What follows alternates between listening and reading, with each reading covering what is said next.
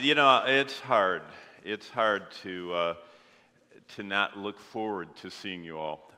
Bonnie and I, for decades, were in local church ministry. My favorite time was getting up Sunday morning, 5 a.m. and getting over to the church about an hour and a half before the doors opened, and then watching the first ones come, and we would walk all around the building and meet everybody possible.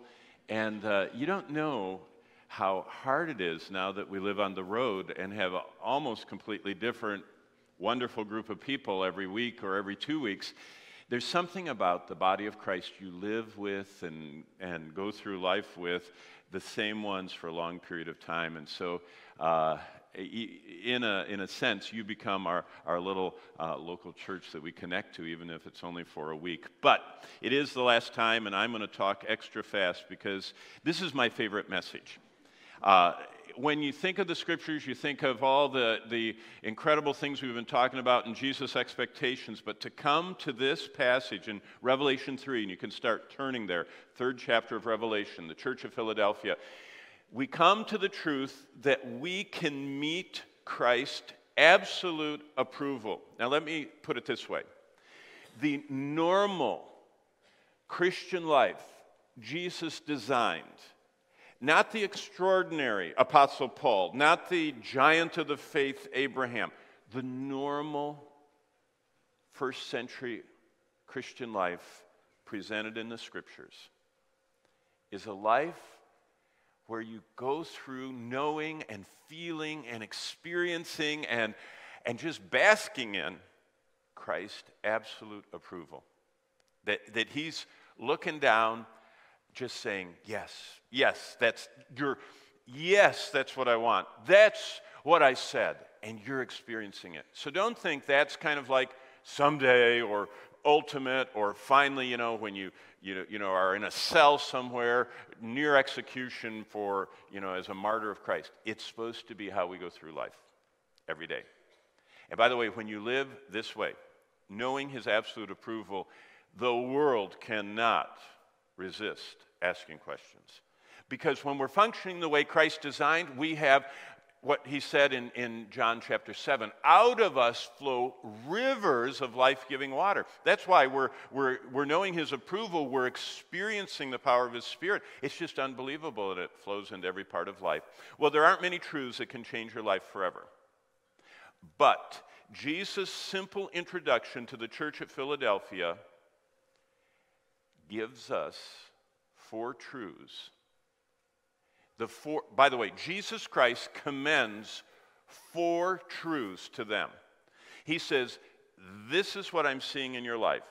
And from that, we can extract what it was that kind of is the circumference, what are the dimensions, how do we know that we're doing, that we're living, we're being what he expects. There are 4 truths that Philadelphia built their church and their lives on. And once they understood this, they were never the same. Real quickly, number 1, if you've never adopted a missionary that you pray for, Bonnie and I would love to volunteer. That's our prayer card. That's my email address. It's just my, pastorjohnbarnett@gmail.com. Boy, that's the simplest email address in the world. And I would love to send you one. And send you one, and you'd know we have this little brochure where we go, and you could pray for us. Because prayer allows you to be catapulted to the front lines. As you pray for those, the Lord says you're partaking in all that they do. Number 2, these are the courses that we teach, and they're back there shrink-wrapped. This is the Grow one, that top one. Knowing God is an overview from Genesis to Revelation of the theme of every book and how they relate to one another. Right below it is the archaeological verifications, the 7 reasons why we know the Scripture is true. That is the one thing I teach in every one of these classrooms around the world, because young people are being taught that you can't trust God or the Bible. That top one, what's next? Jesus gave his longest message on prophecy in Mp3 24. And by the way, those things Jesus said you would see, we are seeing today. And I call it the 7 signs that Jesus gave of what the world's like at the second coming. Not at the rapture, the second coming. The middle one, the power of word-filled prayers. Wow. Jesus says that we are supposed to pray in a certain way, and Paul said pray without ceasing. And there are many things God has ordained that will not happen apart from prayer. The top right, fullness of the Holy Spirit, that's supposed to be the norm. Yesterday I talked about bitterness. That's how we grieve and quench the Holy Spirit. So that whole Spirit-filled life of new beginnings. And the more we understand it, the more we share it. And then the bottom right, that one that says the Master's message of eternal life, that was one of the most fascinating studies of my life. I looked at everything Jesus did in the 4 Gospels when he would introduce the gospel to someone and share the plan of salvation. Then I went through the book of Acts and saw the 30-plus different times the gospel was publicly shared. And you know what I found? Here's the simple thing. You don't even need that, except it's fascinating to learn and study. No one ever shared the gospel quite the same way. Not even Jesus.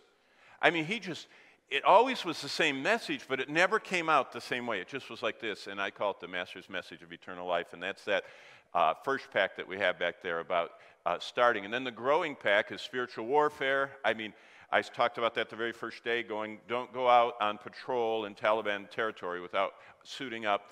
The whole idea of waiting for Jesus, Paul's first epistle to those people in Thessalonica is an unbelievable message about how it looks to wait for Jesus every day. Every chapter of 1 Thessalonians is about Christ's coming. Then the middle, this is what we teach in those refugee camp ministries that are leading people to Christ, that are coming and streaming into Europe from the Middle East, and they have no concept of the Christian family. And so they ask us for people that have no concept of the Christian family, would you teach them? And I say, hey, there's only one curriculum in the whole Bible, it's Titus 2, that in one passage says the older men, the older women, the younger women, and the younger men are supposed to live. And there are 24 qualities, 12 for men and 12 for women, for older and younger men and women. And there's only one passage in the Bible where every group in the church is addressed in one sequential curriculum form, and it's Titus 2.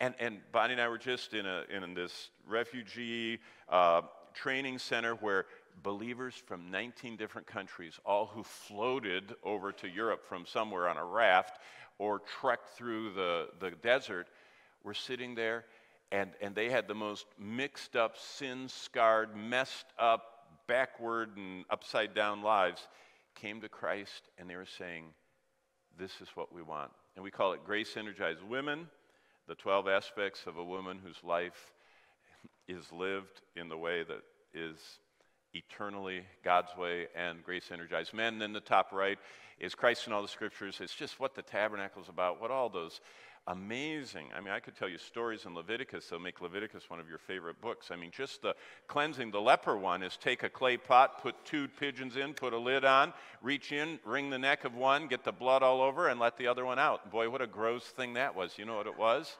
A picture of Christ's incarnation going in the clay pot, of his substitutionary death, the blood, and then they would open the lid, and the one bird was scared to death because the other one had just been murdered, and it got his blood all over it, and it would fly out of there like mad, and that's a picture of the resurrection.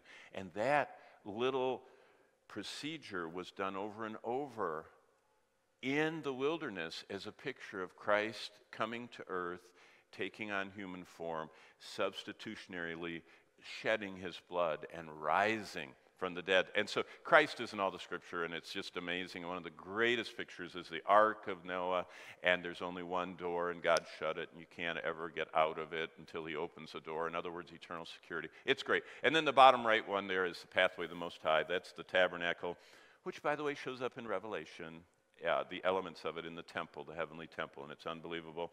And also this YouTube channel, there's one thing I wish that you would think about praying for. We have right now a campaign going on in Italy, Brazil, Argentina, the Philippines, and I forget one other place, where we're offering to those people a course on what is the Roman Catholic Church. And it's actually the church history course that I taught at the Master's Seminary as well as here at Word of Life. And we're offering that through this agency that will drop into people's feeds this course, and it's a picture of the Pope, his back looking out from the Vatican, and right over him it says, "What is the Roman Catholic Church? Wouldn't you like to understand church history and the Bible and all that?" Did you know that we've had 80,000 people take that course so far in Italy, Argentina, Brazil, the Philippines, and Mexico, and and it's just amazing that this tool, this purveyor, YouTube is a purveyor of a lot of filth, if you ask me. But that same pipeline takes the gospel, and it's dropped into the feeds of these people's Facebook accounts. And you know how if you're just messing around on your phone and something pops in that's interesting to you, you just hit it, and it takes them right to that channel, and they become a part of that course.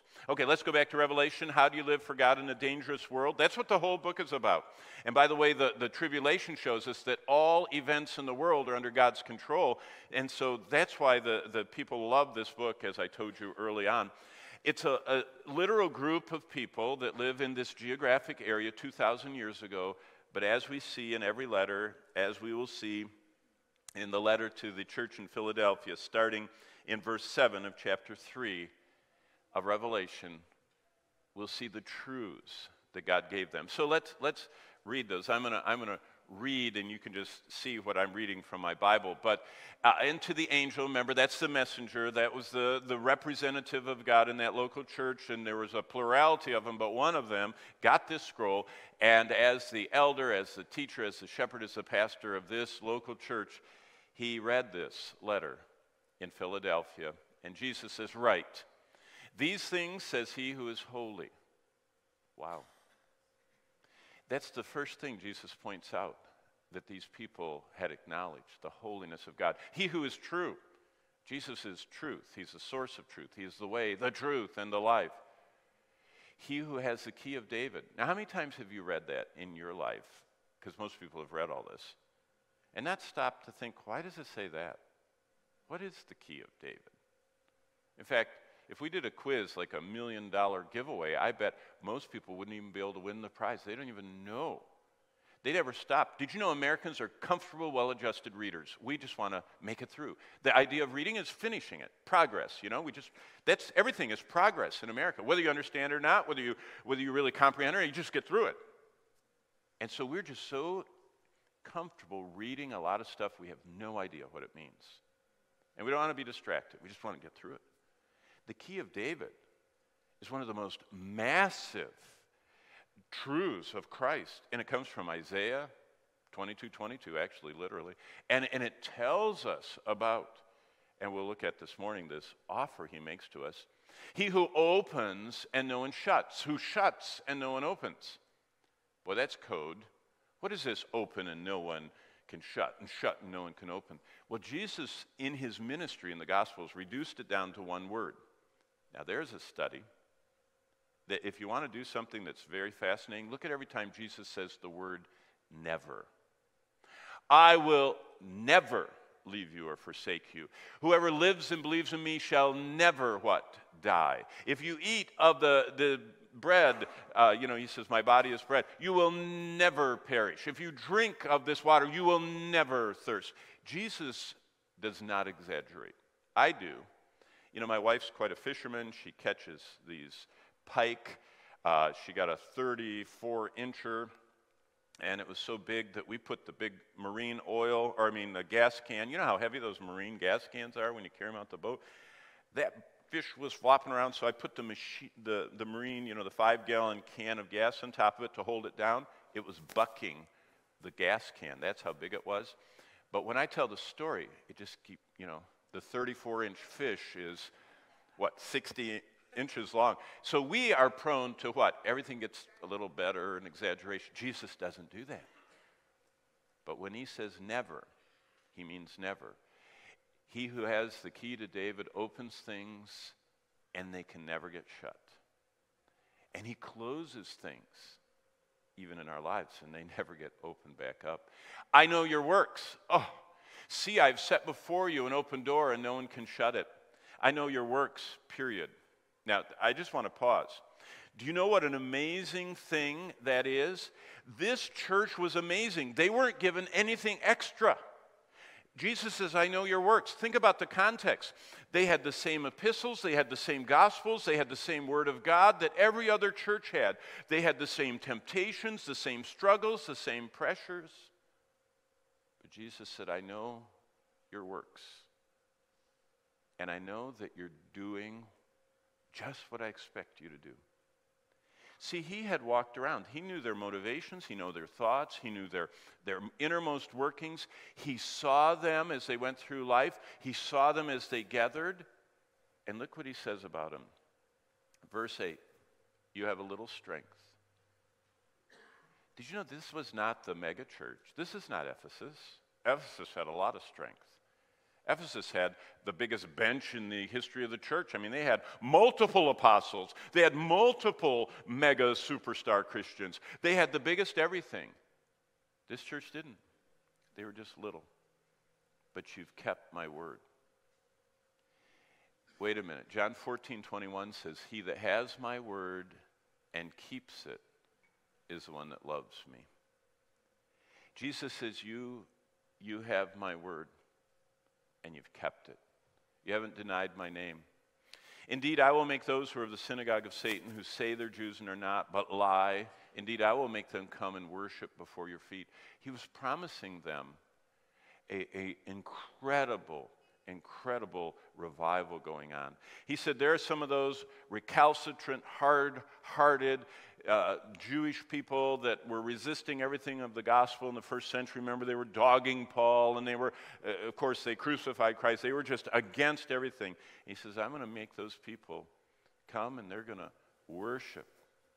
and they're going to be people that are going to magnificently come to Christ. You know, every time I lead someone to the Lord, especially someone that I would think has no interest in the gospel, it's kind of like a replaying of this, that to see those people that you think would most unlikely ever respond to Christ, when they do, like this group in Philadelphia, you go, wow, God is great, God is good. But you will know that I have loved you because you have kept my command. See, he comes right back.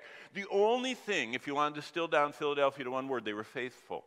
They weren't mega superstars. They weren't ascetics. I mean, they weren't the people that were the walking Bibles like Jack Van Impe used to be. They are not, the Billy Graham leading millions of people to the Lord. They were just faithful. See, normal Christians get Christ's absolute approval if you faithfully confess your sins. If you're faithfully allowing Jesus to cleanse us of our sins. If you're faithfully saying, Lord, I'm going to sit before your word as a mirror, and I'm going to look at myself in it. And I'm going to see everywhere I don't conform to the image of Christ, and I'm going to ask you to change me. I mean, last night, our campfire at the lodge was comfortably air-conditioned, indoors, soft chairs. Do you still do the campfire out by the pond? Oh, you did it in here. I remember the ones out by the pond, the bugs, and it was really something when we used to go way out there. So you guys were comfortable, warm, air-conditioned. It's cold in here. Turn the air conditioning down. Up or something. But last night, seeing all those tied ribbons, and Bonnie and I, we always go up and we tie one to renew and say, Lord, all we have belongs to you. And you bought us, and we want to live for you. And we want to stick close to the cross. That they were normal believers. They were renewing their consecration. They kept his command. They persevered. And Jesus said, I will also keep you from the hour of trial that will come upon the whole world to test those who dwell on the earth. By the way, most theologians believe that's a very, very pointed promise of Christ. To be kept from the hour that will test the whole world. There's only one hour that's going to test the whole world. That is called the Great Tribulation, when the wrath of God comes. So this is kind of like a promise to them that they're going to be kept from that hour. You say, but were they? That was 2,000 years ago. Well, you see, remember, this is to all the churches, and if you look at the 7 churches in order, Ephesus portrays the first century kind of early church, and Smyrna, the suffering church, the second and third century church. And then by the time you get to Pergamos, it's when the Roman Catholic Church, kind of the merging of paganism with the church, but that happened in the fourth century. And then you get to Thyatira, that's through the Dark Ages. And then you get to Sardis, that's in the Renaissance times when the church was, as you know, making Martin Luther sick. And then you get to this whole Church of the Reformation, which is the idea that Sardis woke up, the dead church came to life. And then you get to the missionary church that followed right after the Reformation, when the gospel went again to the whole world. And that's the Philadelphia age. And then you have the Laodicean church, which is kind of what we're living in. And so what he's saying is there is an hour coming that's going to test the whole world, and when that hour comes, I'm going to save you from that hour. And I'm not going to cover the rapture today because it's been covered well in other places, but this church, Jesus, you notice, doesn't condemn. Do you notice there's no nevertheless, but? He does not correct them. He does not rebuke them. He didn't point out anything they're doing wrong. There isn't any of those, I have this against you. There's only approval. And this is what he continues to say in verse 11. Behold, I'm coming quickly. Hold fast what you have, that no one may take your crown. You know what he says? No coasting. No coasting. You know what I see in America? A lot of people coasting. When they get to the age when they ought to be the most influential people in the church, they take all their winnings and they move to play golf in either Arizona or Florida. Now, if you move to Florida to go to the Word of Life, senior, the trailer park down there, and help the students and help in every way. I was just down there in March. They raised $150,000 from all of the retirees as scholarships for 1,800 campers to come. Wow. I mean, those are not your typical check out a church and go play golf people. But you know what the Lord says? Don't let anyone take your crown. Do you know what Paul said? I don't want to be disqualified. You ever read that? 1 Corinthians 9, 24 to 27. Paul, disqualified? What does that mean? Well, the Greek word adokimos means that he would be ejected from the running of getting a crown. And how did you do it in the first century? Well, they used to have all these foot races, and you had lanes. The Olympics, were back then. They were called the Pan-Corinthian and Pan-Isthmian and Pan-Ionian games that fed into the Olympic. But one of the big things was the foot race. In the foot race, you could be the fastest, but if you stepped on the line that separated the lanes, they had all these hawk-eye judges. And when we take groups over, we go to these stadiums, and you actually could see the judge stand, and they were right there. They had them where they could always be watching. And if you stepped on, which is you're supposed to stay inside, if you stepped on the line, you're out. You know what Paul said? I don't want to get disqualified. I don't want to lose my crown. Remember, there are 5 crowns. One of them is whether or not you discipline your body, whether or not you bring your flesh under the Spirit's control. You know what, most people, the Spirit is quenched and grieved by the flesh. No. Bring the flesh under the Spirit's control. Let no one take your crown. He who overcomes, by the way, what is overcome? Is that super Christians? Kind of a higher level? Kind of the diamond Christian, is the... No. All, 1 John says, all Christians are overcomers. See, that's why if you persist in sin, as we saw yesterday, Jesus intervenes, because all Christians are overcomers.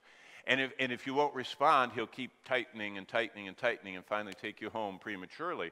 But I will not let you, Jesus said, persist looking like a lost person when you're in my family. And I will make him a pillar in the temple of my God. This means what? Well, to the Philadelphians. Remember, the primary way of knowing what God was saying, the way to interpret it is, what did it mean to the original recipients? Philadelphia was an earthquake prone. Think of L.A. Think of San Francisco, all those tremors they have out there. Philadelphia was like that. The city had been destroyed many times.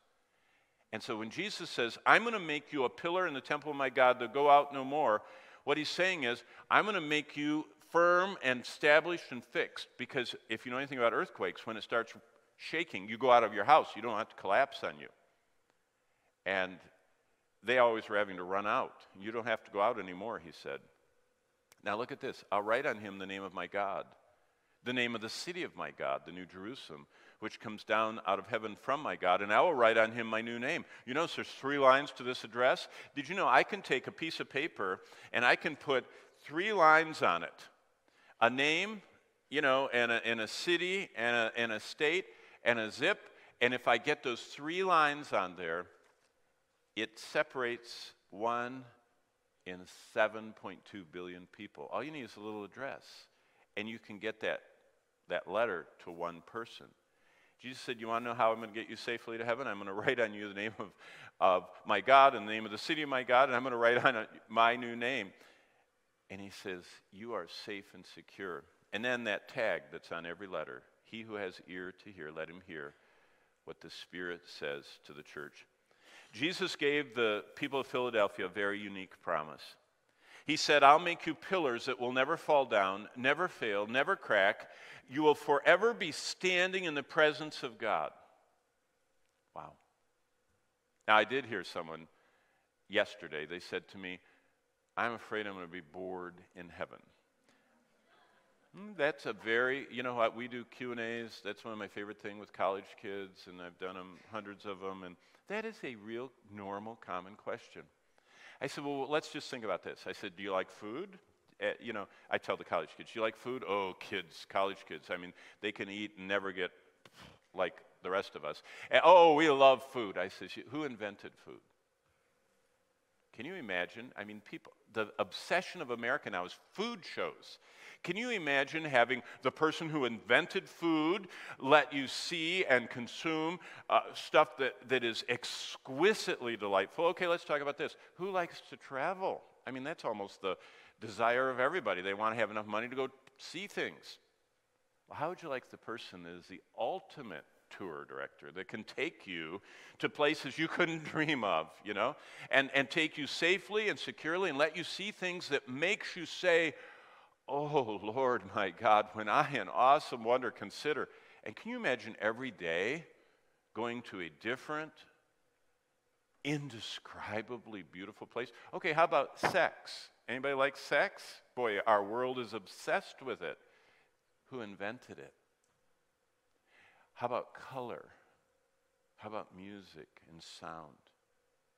Do you understand what I mean? Everything that is exciting or desirable to us, the one who initiated it said, I am going to give you something that eye has not seen nor ear heard. It's not even entered into your minds.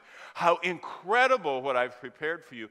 But I've written it down, and I've told you that you're going to get a front row seat at letting the God of the universe overwhelm you with wonder, so that when you get back every day to the banquet after you've gone on your trip to the cluster of galaxies out there and just been wowed by God's power, that you're going to come back to the table and look at Christ and say, thanks, I can't believe you let me be here. And he'll say, well, wait till you see what we're doing next. You know what I mean? I mean, we have no concept of how much God wants us to see his glorious creative power. Jesus promised permanence, rest, security, forever. Wow. This is the most amazing letter of the 7. There are more promises in this letter. There are more blessings in this letter. There are more insights about Jesus Christ in this letter than in any of the others that he wrote. Everybody builds their life on something. Their career, their kids, their health, their successes, whatever, their money. You can build on a person, you can build on a philosophy, you can build on a religious system, a political system. You can build your life around your career, your plans, but you're going to build it on something. Everybody's got something they're winding around as they go through life. For the church at Philadelphia, they built their lives on the truths that are found in this letter. And Jesus said, bingo. You absolutely receive my approval. 4 truths of a forever changed life. Now, there aren't many truths that can change your life forever. You can learn a new skill. It will change how you do stuff for a while as long as you remember the new skill, My kids teach me, some new Zippo thing on my computer or phone or iPad. What he does. He who is holy, he who is true, he who has the key of David, he who opens and no one closes, closes and no one opens. See, it's totally different than all the other letters, and it's powerful. These are the 4 truths that Philadelphia built their church and their lives on, and they were never the same. Well, number 1, verse 7 of chapter 3, he who is holy. Now, what's amazing about this is the only attribute of God that gets the ultimate emphasis, right? We sing it. Holy, holy, holy, Lord God Almighty. Nowhere in the Bible does it say omnipotent, omnipotent, omnipotent, or love, love, love, or, omniscient, omniscient, omniscient. No. This is, if you want the ultimately emphasized attribute of God, bingo, there it is. Yet it's the least understood and almost least desired. I mean, people, when you think of holy, holy, holy, you think of prune faces, Puritans, people that don't have any fun, and that's just how the caricature. I mean, if you want to really, criticize someone, say that they're goody, goody two-shoes, But God is ultimately holy. In the first 5 letters, Jesus kind of cuts and pastes the titles from chapter 1. He just, in all the other churches, he just kind of goes back to chapter 1 and takes a couple of them and, moves them around or something like that. Not here. Here, to Philadelphia, Jesus reaches all the way back in the Old Testament and imports the most powerful descriptions of an all-powerful, covenant-keeping God of heaven. And that's the first thing he does. He says, I am the holy God, before whom Moses hid his face, before whom Isaiah said that he was, totally undone, before whom, when Job said, he says, I'm crumbling, I'm melting away, before whom, when John saw him in his holy resurrection power, he fell like dead before him. And Jesus introduces himself, and he says, I want you to understand that I'm holy. Well, this is the only attribute of God that gets the ultimate emphasis. And I'll tell you, if you don't understand it, it just changes everything once you understand that God wants us. And everything connected to us, and everything that we do, and everything we allow in, to be tainted by his holiness. Now, Bonnie and I go every year, at least once a year, and do a course in Israel. We take people, and I do 100 lessons in Israel, and I take them around and show them the top 100 sites in the scriptures that are in Israel. And it's an amazing time, and I love it. And we've gone so much. I've been going since the 80s, and every time I go, I always get tempted by za'atar. Za'atar is hyssop, hyssop that you sprinkle the blood with and everything else. It's a little plant that grows over there, and they grind it up, and you dip your bagelinis, these big breads they make over there, you dip it in there, it's a powder, and you eat it, and it's wonderful, and I feel like I'm in the Holy Land. So I always buy za'atar.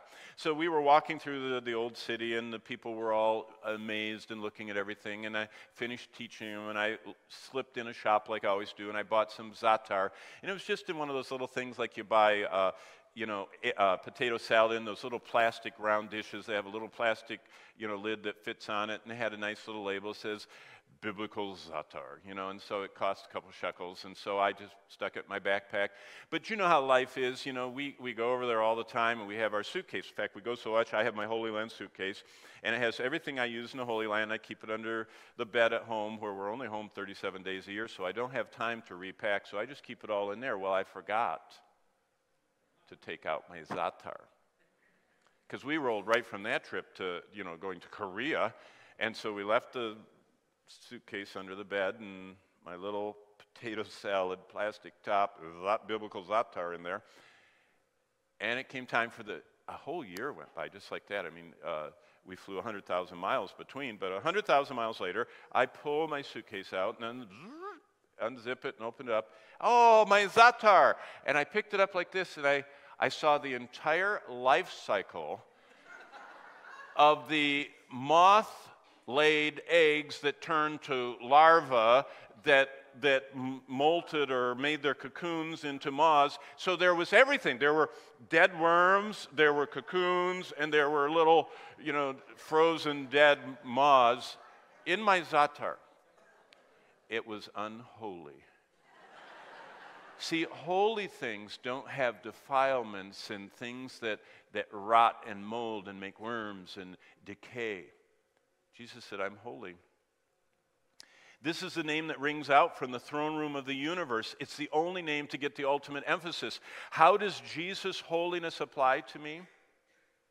Well, what did the person closest to him in his earthly ministry say? Peter said this, 1 Peter 1:15, but as he who called you is holy, you also be holy in all of your conduct. Because it is written, be holy, for I am holy. We're called by someone who is holy, someone who is uncorrupted, someone who is unfallen, someone who is unpolluted, and that calling begins to change everything in our lives. I'll never forget when my children used to travel with us. We have 8 children. They would be at all these sessions, and I can remember once I was doing a Word of Life thing and somewhere up in Maine, that Kittery place where all the outlets are, and Bonnie for some reason wasn't with me, and so I had 4 of the kids, and they were right there in the front row. And they were trying their hardest, because if they sat like this, they could go to whatever that milkshake place is they have up there in New England. I don't remember the name of it, but if they were good, I was going to get them that's a real way to raise kids, give them milkshakes, but when mom's not there. But they were all good, and they were sitting there in the front. And so after they were all good, I got them all milkshakes, and we decided to walk by the outlets. And so I was, 2 of them were big enough, they didn't need to be holding their hands, but 2 of them I was holding their hands, and we were walking along like this, and all of a sudden my one son on this side wasn't coming. And I looked back, and he was looking down, and he was kind of like scuffing his feet. And I said, what is wrong with you? And he was holding this hand, but he had this hand like this over his face, and he went, oh, we were going by I don't know the name of it, the women's underwear store, where they have like a 30-foot wide picture of a woman wearing her underwear, and so he had decided he wasn't going to look at that, so he was kind of trying to cover his eyes, and it was making him hesitate coming. And I thought, wow, sitting on the front row, he heard me talk about holiness and not looking on nakedness, and he thought that woman was naked, and he wasn't going to look at her. Has holiness permeated every part of your life? We'll sterilize the silverware and the plates and the cups so our kids get no pathogen. But we'll let the deadliest, most debilitating pathogens, and we say, oh, I can watch that. There's only partial nudity. There's only a little bit of bloodshed. There's only a little bit of occultic stuff in it. Well, there was only probably 1 or 2 little eggs in my zatar. Have you ever read the little poem about the dog poo-poo and the brownies? Isn't that a gross one, That they only put, a half a teaspoon of dog poo-poo in the brownies, and everyone started spitting them out. It isn't how much, it's even the presence. If you think it's awful to eat dog poo-poo in a brownie, what does the God of the universe think of us allowing into our lives what is unholy? Because he is holy, holy, holy. Do you understand? This is the only attribute that God emphasizes to this extent, and we're called by someone who is holy, who is uncorrupted, who is unfallen, who is unpolluted.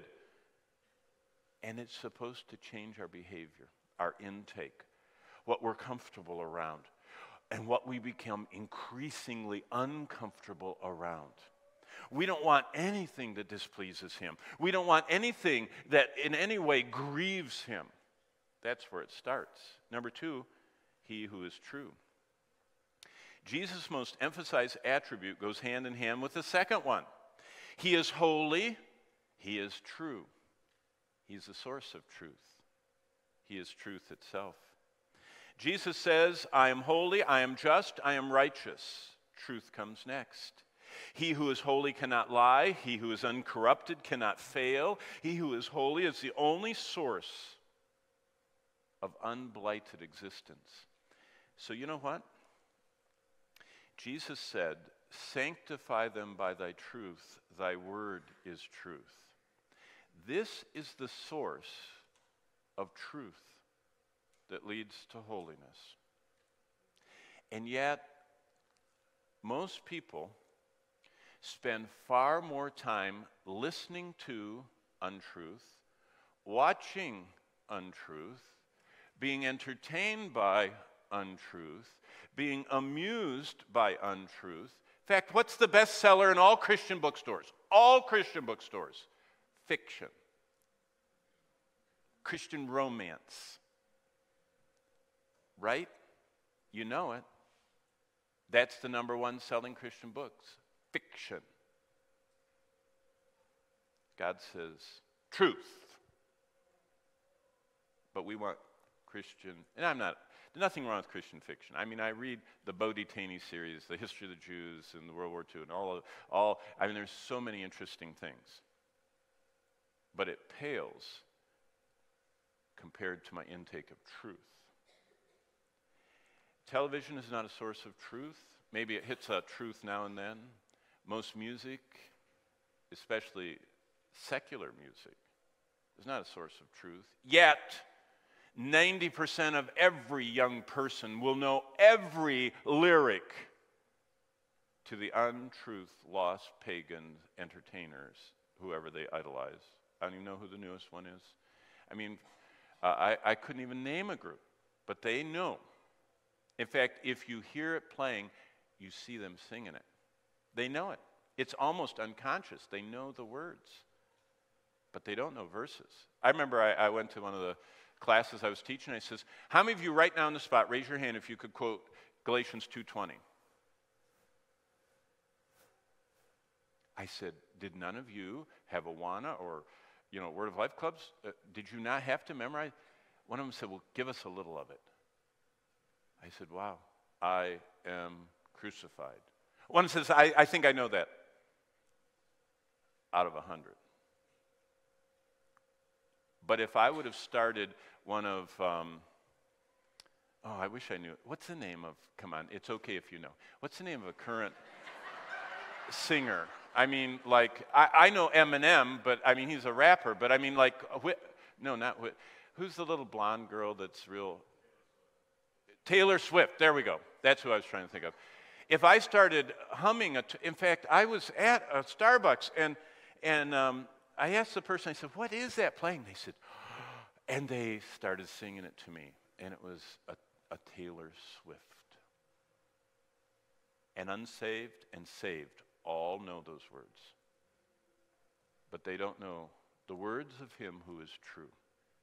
And you wonder why they're depressed and feel hopeless and meaningless and everything else. Okay. He who is holy cannot lie. The word true is alethinos, which means genuine, the real thing, not counterfeit, like a piece of pure metal that stands the test. And Jesus says, I am the one. I will sanctify you by truth. I will lead you into truth. My truth converts your soul. In fact, we have the only truth that actually can go inside someone and change their non-material parts, their spirit, their emotions, the part of them that's immortal. When I go to these conventions, with all these medical doctors, a whole bunch of them are into, psychiatry and psychology because that's so big, there's all this mental illness and everything else. And I say, I admire these doctors because the body, the head is also an organ. You trust your heart doctor, trust your head doctor. There are organic problems that this organ has. And it needs to be stabilized, and there's a place for medication, and I'm not one of these that thinks that any medication is, a compromise or whatever, or denial of God, any more than an aspirin or a heart pill if you have high blood pressure or high cholesterol is a sin.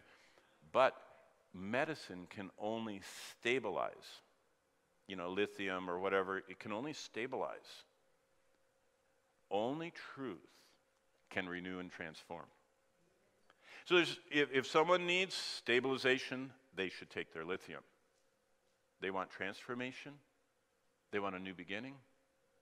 They want the law of the Lord is perfect, converting the soul. What's the soul? It's the non-material part of us. The law of the Lord, the testimony of the Lord is sure, making wise the simple, making that function. Boy, I went to school with a guy from inner city Philadelphia. He was a mainline skin-popping heroin addict before he got saved. Skin popping means you put the needle just under the skin and you put a bubble of heroin and it gives you an incredible high and it burns and leaves a horrible scar every time you do it on your arm or leg or wherever you're doing it, your stomach. This guy was pockmarked. He looked like the moon. He had been heroining for so long that he said he never could pass the Philadelphia driver's ed thing, the test. He said they designed it so simply that some people took it with spray cans. You could answer the questions with, because there's so much graffiti over there, with a spray can. He had ruined his mind. And he came to school, and we were on the same hall, and his church said, hey, if you start memorizing Scripture, the law of the Lord is perfect, it converts your soul, and it'll make wise the simple, and it will transform you. And you know what? He graduated from Bob Jones University, summa cum laude. He became a philologist. He became a Greek scholar. He became a Hebrew scholar. He's teaching in an Eastern European seminary now. He is an utter genius. He still looks like the moon. But the Lord completely on the inside renewed him. Jesus speaks truth. Jesus, in this world, there's always falsehood, lies. Listen to Jesus. You want to hear an absolutely life-changing truth? God's truth can heal and renew our minds. In a world of uncertainty, Jesus introduces himself as the true one. He's the final word on everything, the ultimate authority. But thirdly, he holds the key. What's amazing is, and this is, Shebna was the steward of the king, and he had the key of David, and what it was access to the king. That's what you read about in chapter 22 of Isaiah. And that's what the key of David is. It's a steward who would dispense the king's wealth. He is the one who would have access to the king's presence. He's the one that, remember the signet ring that would sign and put, the affirmation on things, that it was a sealed document from the king. That's what this steward was. And Jesus says, that's who I am to God the Father. I open God's treasures. I open his presence. You want to come into the presence of the Most High? I'm the one who has made a new and living way. You want God's power? I dispense his power. Through my offering on the cross, the power of God through his Spirit is yours. I am the one who has the key of David. I am the one that will give you access. I am the one that will give you the power to know that you have supernatural, life-changing, new beginning power you can dispense as a minister of reconciliation. That's another word for sharing the gospel. Jesus is holy. The people in Philadelphia decided if he was holy, they wanted to be as holy as was possible on earth to be. Jesus is true. They wanted his truth. And they looked on his truth as more than their necessary food. Thy words were found, and I did eat them, Jeremiah said, and thy word was to me the joy and rejoicing in my heart, because I understand the truth. I'm called by your name, O Lord of hosts. Christians should be the most joyful, rejoicing people in the world because they know the truth, because they know the one with the key. He's opened the presence, the treasures, the power of God. Here's the last one. It says in verse 7 at the end, he who opens and no one closes, he who shuts and no one can open. In other words, this whole idea that Jesus has this ultimate power. When Jesus does something, that's it. Well, let me just go through these. In John 4:14, in fact, if you want to, I'm going to end here. Let's go to John 4, and I want to just show you Jesus applying this, starting in John 4:14. Jesus said, whoever drinks of the water that I give him will never thirst. You notice that? You go to chapter 6, verse 35, he says, if you eat of me, you'll never hunger. John 8:12, he says, if you walk in my light, you'll never walk in darkness. You notice the never, never, nevers? The first two never shut doors Jesus opens are the door to eternal satisfaction and the door to eternal light. Jesus said, I will endlessly satisfy you. Your job never will, your partner never will completely, your kids never will, the world never will, but I will give you endless satisfaction.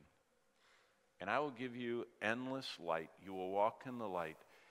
In fact, you know what Proverbs 4 says? The path of the righteous is like the rising sun. It just gets brighter and brighter and brighter. What a way to live. The last door that Jesus says never about is the door to endless life. John 8:51, Jesus, and I'll read it, in his conflict with the religious leaders, he says this, "Most assuredly I say unto you that anyone that keeps my word shall never see death." Wow. Whoever lives and believes in me, Jesus said, will never die. That means death isn't, we're never going to die. We're going to transition. My body's going to die, and it's awful. It's painful. It's kind of frightening. It's kind of scary. I've always been in this body. I don't know how to make it without it. But Jesus told me if I just hold his hand just before death comes, he's going to meet me, and he's going to personally walk me through the valley of the shadow of death so death never hits me.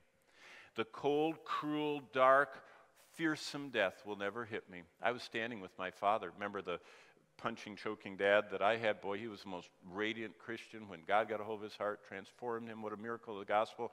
I was holding his hand. He was 92 years old. He was strong as an ox to the end, but his heart gave out. And he had all those things, those tubes and the respirator and the mask and everything, and we were singing, and he was fogging up his mask singing.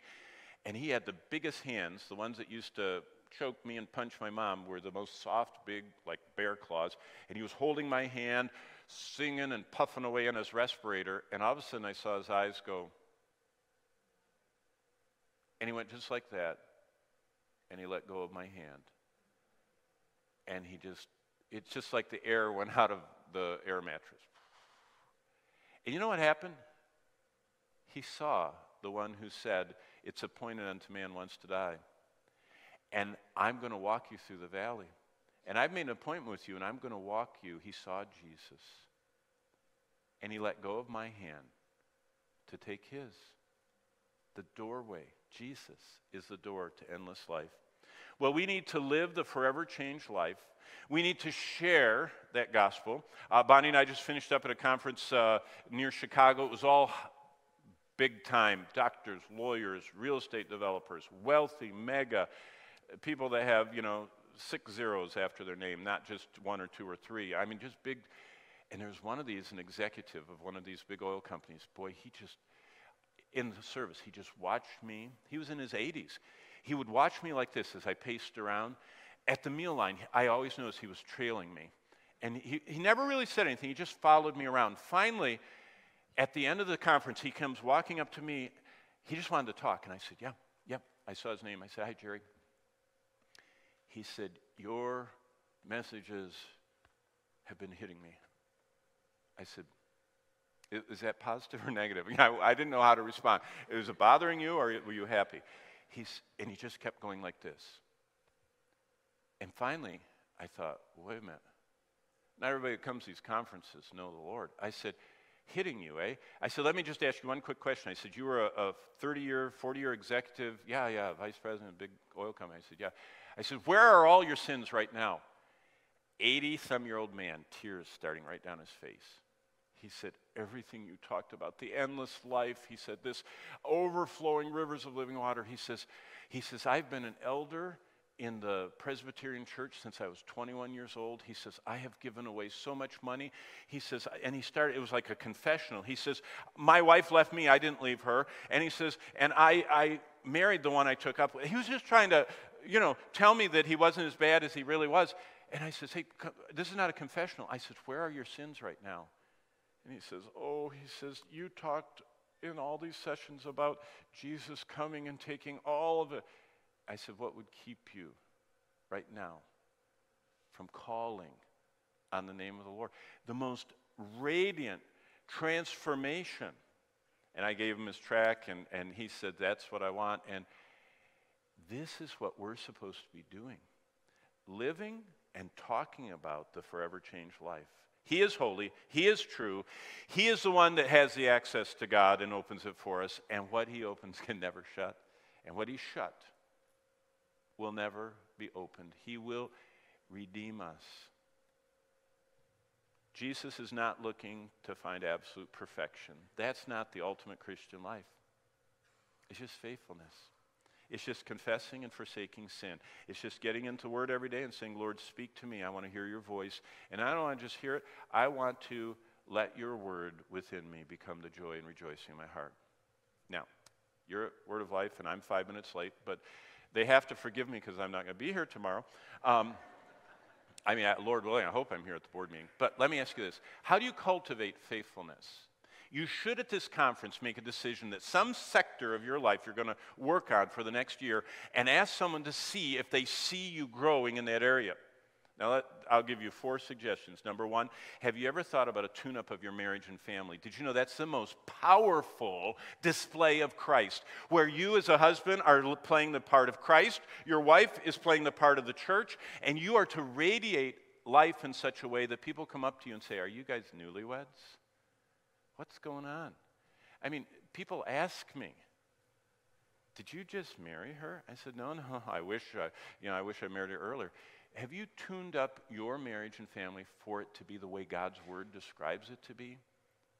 Do you know what the Word says is to be the way that we operate as a family? How about your disciplines? Have you got those down? Have you got down discipline yourself for godliness, the idea of memorizing and meditating? How about the discipline of time? Anything that's out of control is not under God's control. How about the discipline of solitude, having quietness in your life? How about meditation? It's the only thing that Jesus said that can make us prosperous and successful. Most people don't even know the disciplines, like fasting. When's the last time you heard a real challenge on that? And how about our emotions? Do you know who the most written about person in the Bible is? It took me a whole year I spent with David. There are 141 chapters in the Bible about David. David had every emotional problem, every physical, every relational problem. I mean, he had kids killing each other, raping each other. I mean, he's chased out of town by his boss, loses his job, thinks God deserted him.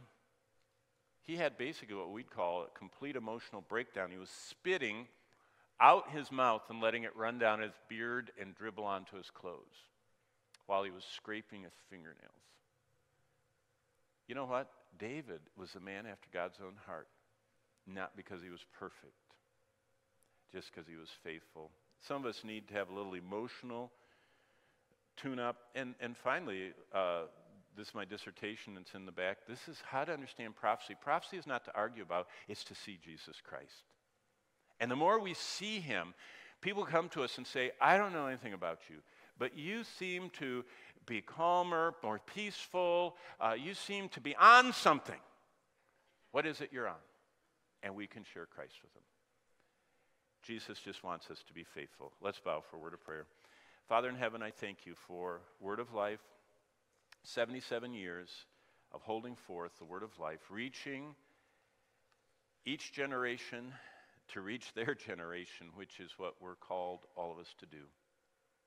I pray that we'd realize we can have that life that has your absolute approval, and we would surrender more of ourselves to you today, that you can live through us, you who are holy, you who are true, you who have the key of David, and you who open and no one can shut, and you who shut and no one can open. We thank you in the precious name of Jesus, and all God's people said, amen.